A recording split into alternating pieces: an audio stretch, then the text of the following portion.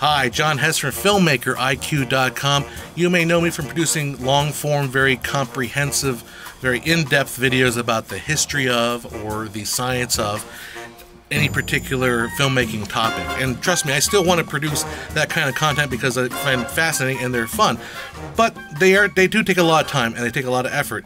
And I don't get to show you guys the little tiny tips and tricks that I learn along the way. So I'm producing this new series I'm going to call Just One Thing. And I'm going to show you just one thing, one little tip or trick that I pick up along my filmmaking journey that hopefully will help you out.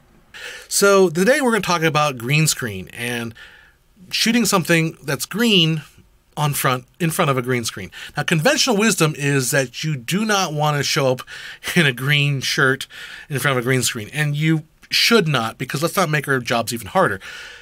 But sometimes things happen and you have to have something green in front of a green screen.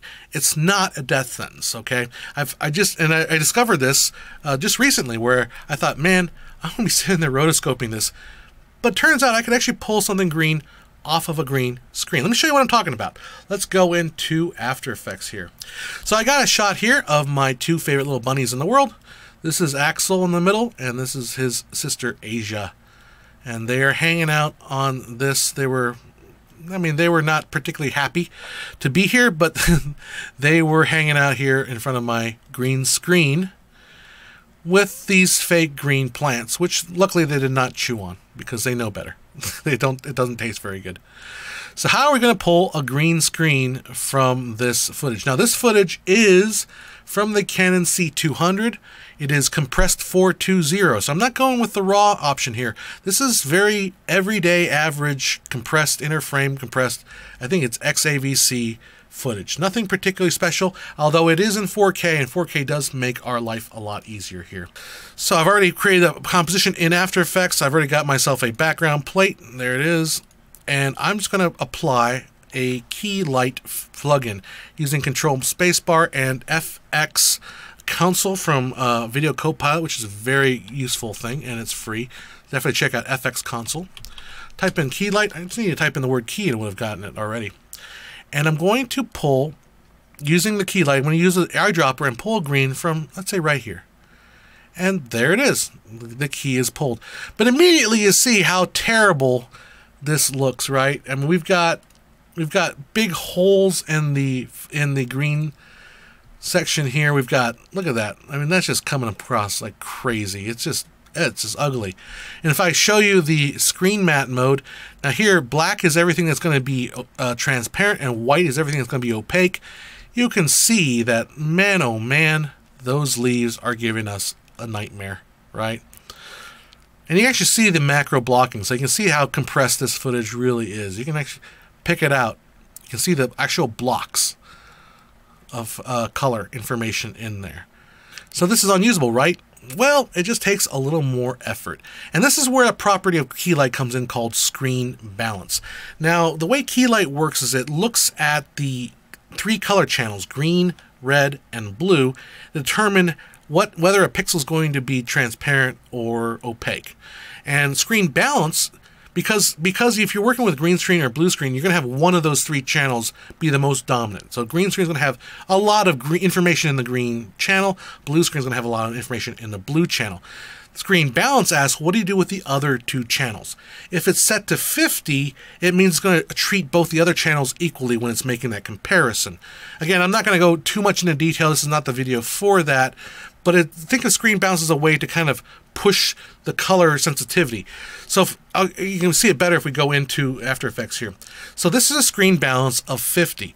If we push it all the way to 0, watch what happens to the leaves. The leaves get even more transparent. So somewhere in when we push it to 0, it's becoming more like the green screen in the background. Probably it's actually going to blue. Now if we push it the other way, notice how the leaves get more gray. And gray is where we can work with it. So here it is as 100, and here it is at 50. Notice a big difference there, right?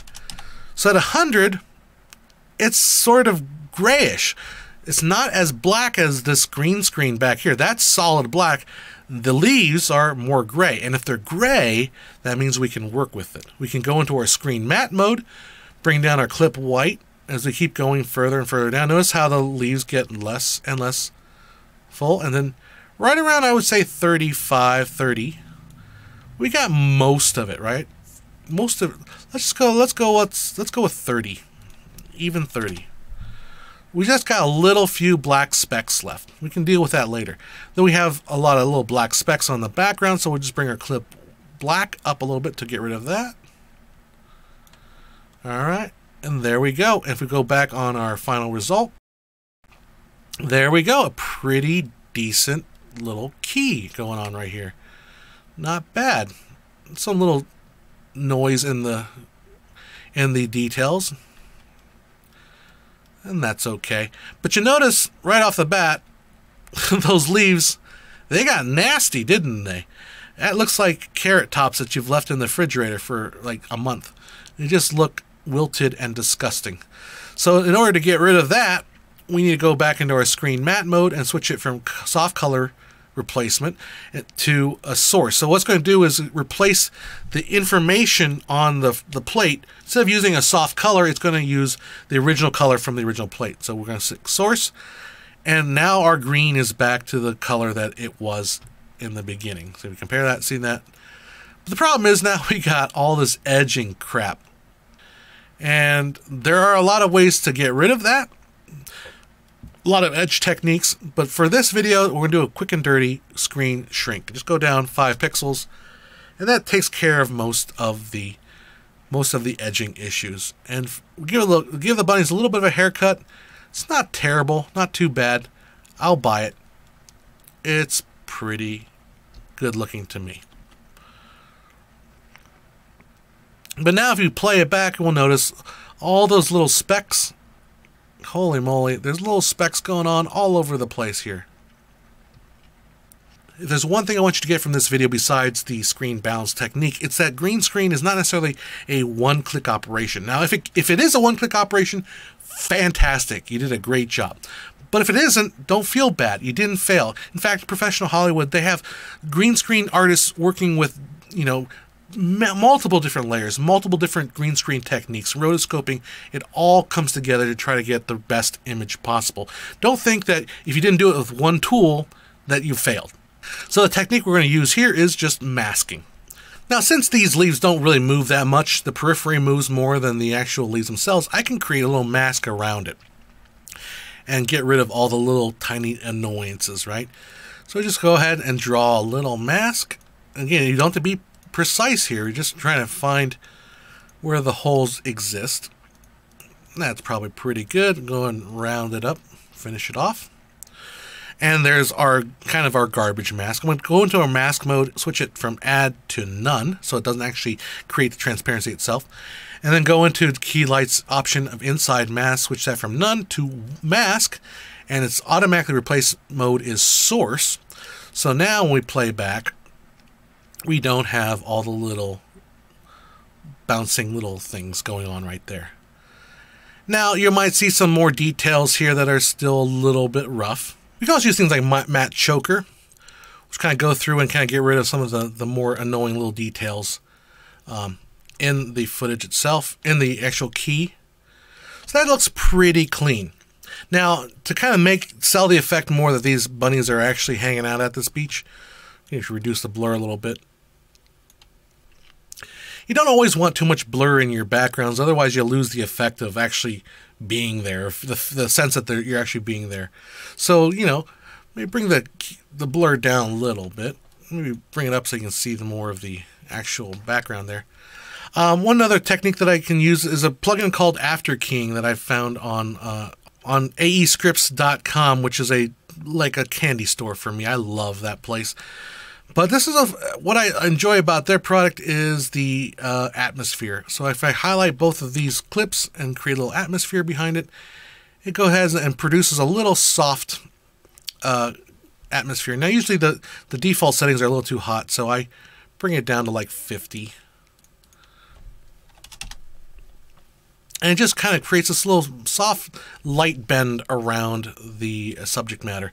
And then one final thing we'll do is add a little bit of more realism, is add something called Real Smart Motion Blur. And Real Smart Motion Blur is a plugin. It's a premium plugin, but it kind of looks at each frame and figures out what the motion blur would be had this not been a green screen shot. And it's useful for kind of selling that final effect. As you can see, maybe a little, as the bunny's moving, you see a little blur on his ear right there. In fact, I'm going to even go back and add just a tiny bit of softness to the green screen. Maybe like a 2 or 3. Okay, now what we just need to do is maybe add a quick color correction, and for this I'm just going to use basic Lumetri. Color temperature. I like a little more detail in my shadows, especially because these bunnies are black, so they have to have a little more detail in the darkness of the shadows. Maybe not so much detail in the shadows. Just a tiny bit down. Tap it down just a little bit. Maybe bring down the whites a little bit. Okay. Let's go ahead and render.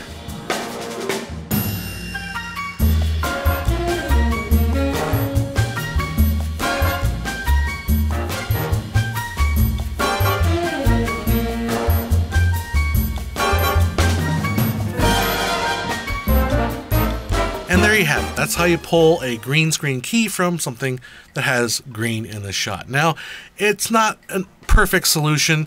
Obviously, you want to avoid putting something green in front of a green screen because it adds more complications. And if your green, the thing that's green in front of your green screen is the exact same color as the green screen, then you're probably out of luck because with the screen balance, you're teasing out that slight difference in the other channels. That's what you're doing with the balance. Again, what I want you to take from this is green screen is not always a one-step solution. It's not, even though everybody wants you to do a one-click thing, it almost never is. So there's always a little bit of massaging you're going to have to do. And you can spend a lot more time on this and get it just right, but it's all about, you know, going in there and doing the actual work. Thanks for watching. If you like this video, give it a thumbs up and subscribe. If you didn't find it useful or helpful, well, I apologize. My bunnies would be very, very disappointed in that fact. Thanks to our patrons on Patreon. You guys have been awesome helping this channel grow. It's very, very helpful. And then if you want, check out our merch shelf below. It's got some excellent Filmmaker IQ gear ready to be shipped to you wherever you are. I'm John Hess from FilmmakerIQ.com, and I will check you guys out later. Go out there, make something cool, make something awesome. I'll talk to you soon. Take care. Bye-bye.